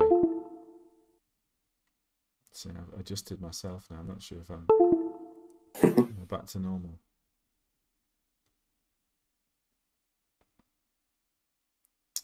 Have you ever had these little cat lick things? I got her a cat lick thing. It's like a little ball, and you stick it onto the side of a. Yeah. Mine completely ignored them. Oh no, she's mad, absolutely mad. Yeah.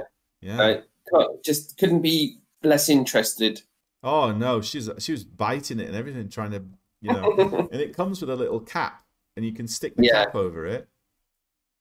Might even open it now and let so she she can't be in there. You can't be in there. Just a second. No, yeah, exactly. Come here. Come here. Come on. Come up here. Come on. Just a second. Come and say hello to the audience. Hey. Here she is. Hey. She's very tiny still, huh? Aren't you? Yes, you are. You're still a little baby, aren't you, really? Huh? A very bitey one. A bitey girl. Right, what you doing? You gonna sit there? All right. Anyway, yeah, so obviously our delay there, that halt routine here, yeah, is outside of that loop, so that means it's going to draw a line, and then so we should get something like going all the way up, right? We'll see anyway. Yeah.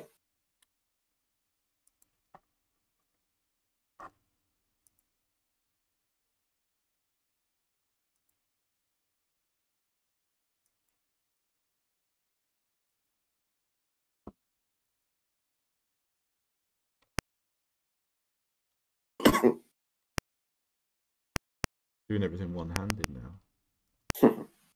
Right, there you go.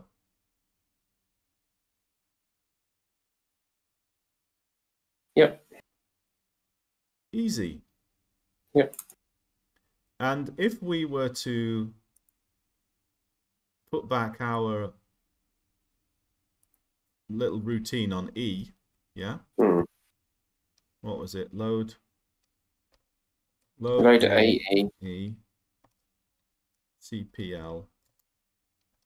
Load EA. See, I mean, doing this kind of, what do you call it? Is it stipple or is it just? Yeah. Yeah, it's a million times easier on because it's all linear now, right? Like before, it was like figuring out how to go to the next line down and whether it should be a pattern or not. Remember, we messed about with it for ages. So when you're doing lookup tables like this, it's going to be piece of cake, really. Yeah, cool. Does my head in looking at that. There, see? Yeah. Cool.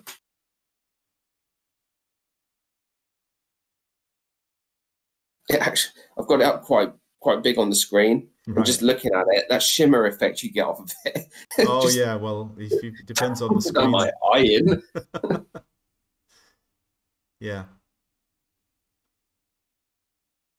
So but just to give you just to give you an idea as well. I mean, look, you know, Retro Aries made a comment there. Is there a reason as to why you wouldn't have preserved your registered in the beep subroutine rather than doing the push pop? Oh, in the previous, yeah, because well, I'd have to remember, but I only did it when it was necessary. Like at some points it wasn't necessary, so it's just quicker, you know. But with that particular routine, with the thrust, you needed to preserve it, right? Whereas in other instances, it wasn't necessary. So, you know, made it quicker that way. I could have put it inside the beep routine itself, but as you know, the processor gets slowed down by beeps anyway. So I think that's why I did it. I don't remember exactly, but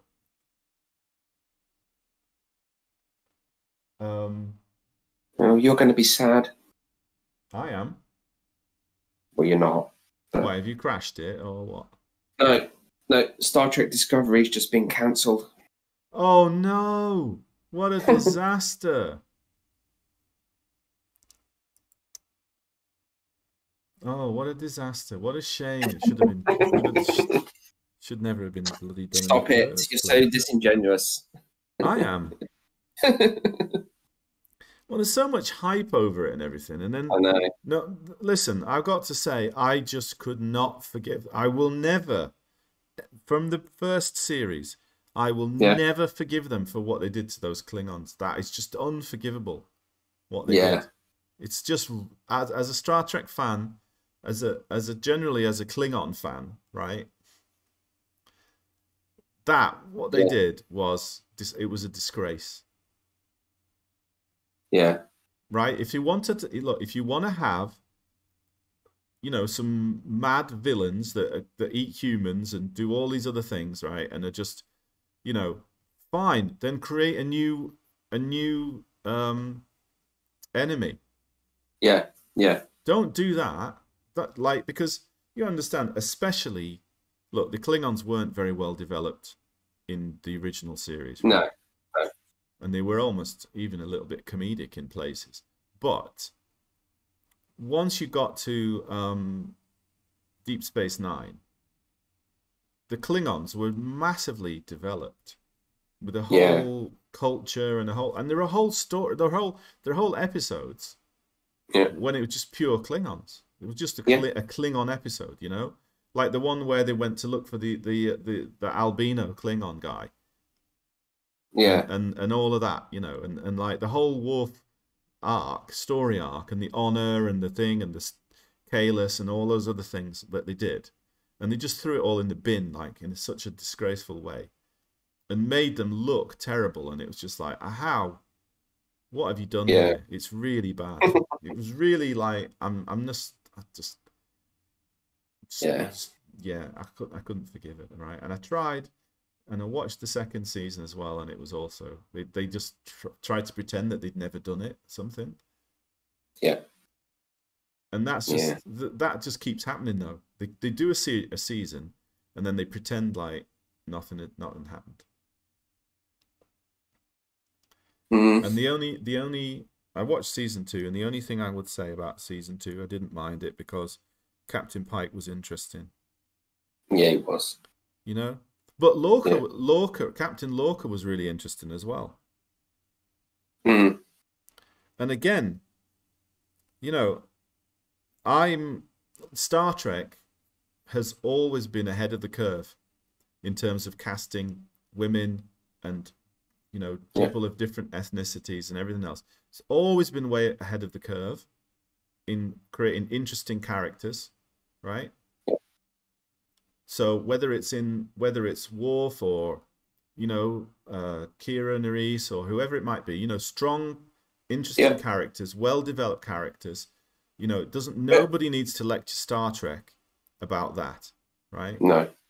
Because it was doing it 20, 30 years ago, or Hmm. before it was cool, right? Yeah, And Star absolutely. and Star Trek fans have always admired that about the show, right? Mm, Because they've always done it in a way that's just matter of fact. It's like, yeah, well, it's the future. This is what it's like now, right? yeah. And it's never felt you never felt like it was that there was somebody in Forced. the background or for. And so when you start forcing it, right? What Yeah. happens? What happens is it's just like you're suddenly reminded that it's a show. Mm, You're getting into the story and you're enjoying it and everything, and then it's like, oh yeah, there's a writer. This is the writer here. This is what I'm doing, right? And mm, it really breaks the immersion for me anyway. yeah. So, I love that Star Trek does has always had this kind of um history behind it for quality characters, regardless of what race or gender or whatever, right? I mean, Mm, okay, I'm sure that people in the gay community can argue, well, they never really had that, and there were times when Star Trek did it within they did their best to try and do it within what mhm. the big companies were allowed them to do. Yeah. Um, and I'm sure that they would have done more if it's always to do with like sponsors and everything else like this, isn't it? Like they go, oh no, we can't do that because of our demographic and blah blah blah. So you know, but it's still driven by the demographic now, right? Yeah. Those choices are being Yeah. driven well, we need to put the lesbian here, we need to put a trans person here because our viewership that we're aiming for will be really annoyed if we don't, right? Yeah. It's a bit of a shame, really, but yeah, I think that in the same way, when I teach English, meaning is everything, and with a show, the story is everything, right? The characters have to be everything, and it's absolutely fine,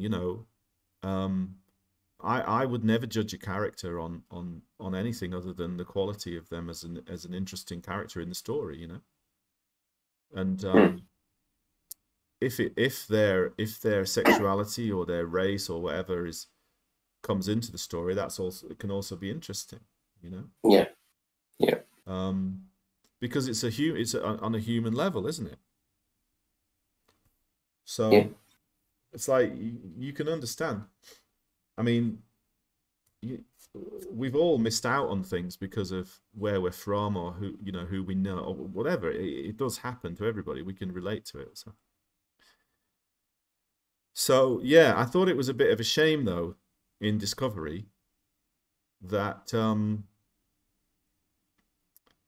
yeah, the guy Lorca he was a really interesting character.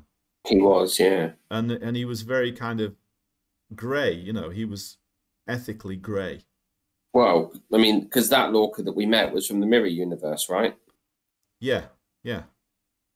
But then in season 2, or at the end of the season, or maybe it was I don't know, they just turned him into like, oh no, yeah, he's just a total bad guy loser. Right? And as soon as you do that, it's also not very interesting anymore because it's just, yeah, we're all brilliant and that guy's a loser. Yeah.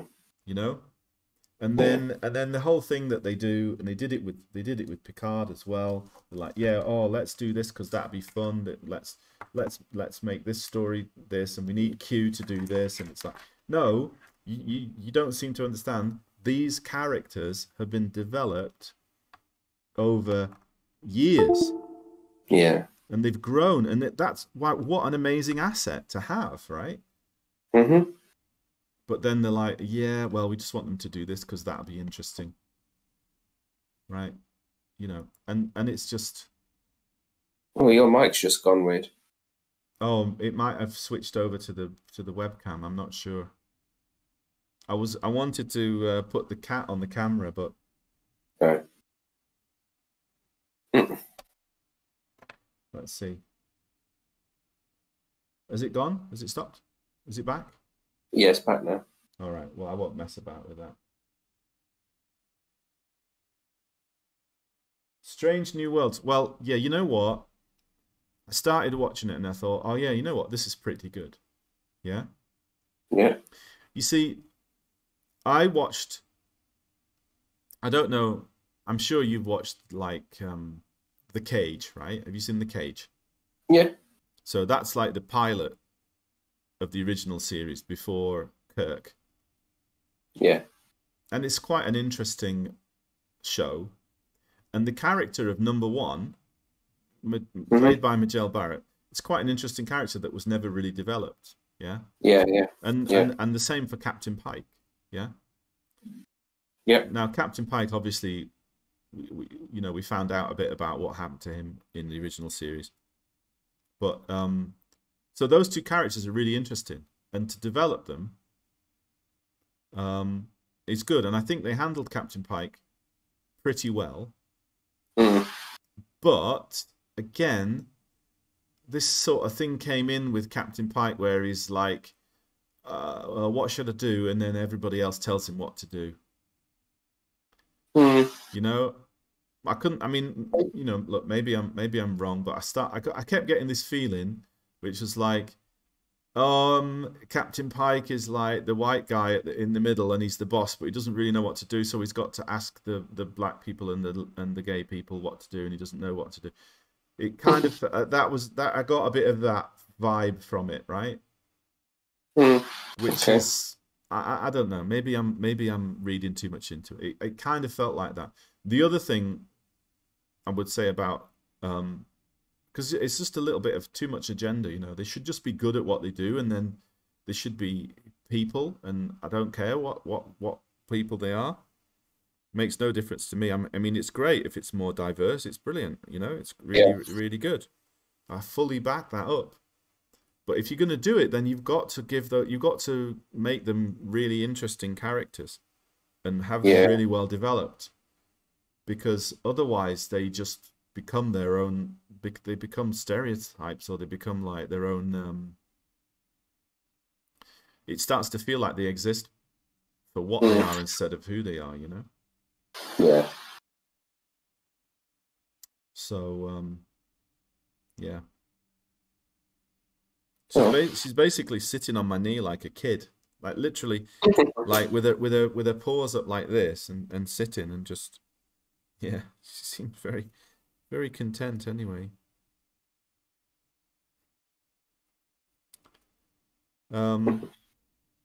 I'm tempted to kind of pick her up a bit and put her on my shoulders. She doesn't like it. She's very happy where she is, but I want to free up my. Go on, can you go up here? Can you go? Can you sit up there? Aye. Ow. This is not working. So sorry. Okay, all right. You can sit back here then. All right, you're back where you were. You're back where you were. All right. Okay. Yes. You're back where you were. No problem. How are we doing anyway? Let's get back to this. Enough of my ranting. All right, I'm putting you down. If you're going to bite me, you're going down. Right. You're going down. You're going down. You're going down. There you go. Whoops. You okay? That's enough. That's enough. Go on. All right.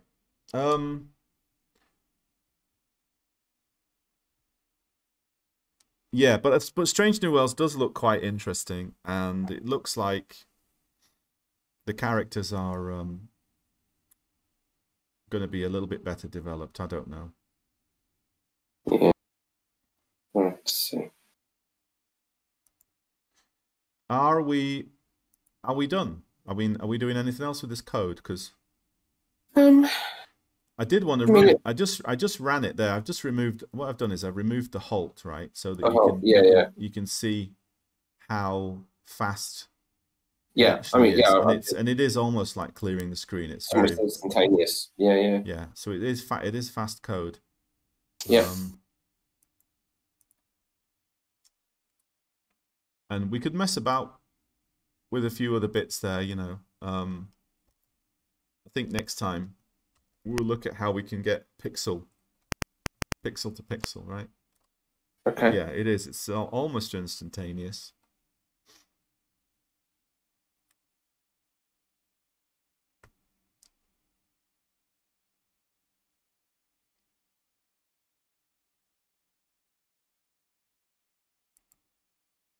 I mean, you could sort of mess about with the pattern on the screen, you know, maybe. I don't know. Yeah. You could just commenting on well. You could instead of changing E like that, you could maybe just ink E so that it cycles through a whole load of values. Then you'd get a slightly more random effect probably. Yeah.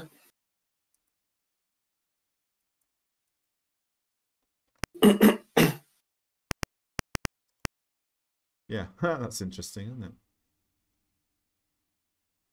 Oh wow, yeah. Huh.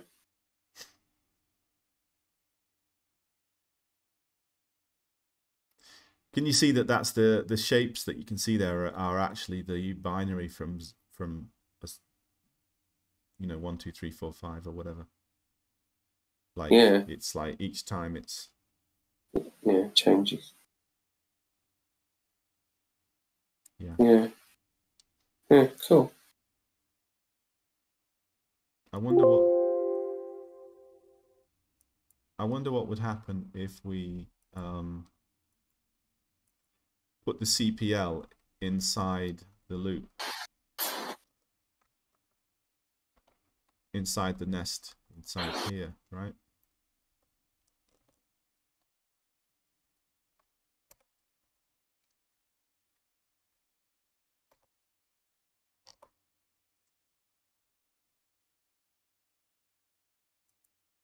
I think we'd get vertical lines with of different with a thick line every. We'll see. The main thing to take away though is do you feel like you understand a little bit about how lookup tables work? Yeah. Yeah, I was right. That's like a barcode, thicker lines, and yeah, that's what I expected. And then I could actually stipple that by putting another one in there. And then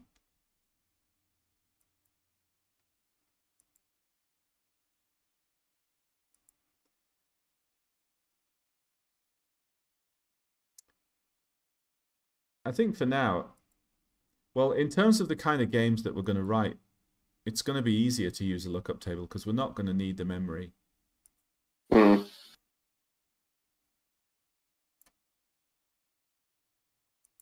Yeah.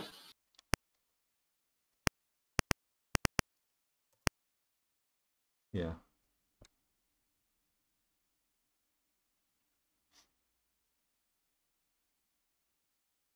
But someone mentioned, what was Retro saying? Oh, it was better when they went to the future because it wasn't interfering. Yeah. I think, and Scott saying it has a bit of an anti. Yeah, well, you know that in the 3D in the 3D games that you see, they often use effects like this, fill effects like this, you know, to fill areas. But yeah. So, well, and anyway, Andy, what do you want to do? Do you want to play a couple of games, or do you want to call it a night? I think I'm going to call it a night because I'm. Yeah, fair enough. It's 5:15 here anyway. Yeah, all good. All right, guys. Well, I hope that was useful. We'll continue that next week, and we'll look at getting the, control over the actual granularity in terms of the pixels, right? So using that, you can see now that we've got 0 to 192 and 0 to 32 across that we can control, right? So we should be able to plot a pixel pretty easily. Yeah, yeah. That's the easiest way to do it. You can use a third lookup table. I mean, I messed about with a few things. I can look up the code like the fastest plot that you can do using 4 lookup tables. You know, two for the Y, one for the X, and then another one for the pattern as well. Okay. You know, but that's like then you're using more memory to do that as well. But yeah. Still. Okay. Well, good. All right, mate. Well, let me close the stream down first. Yeah.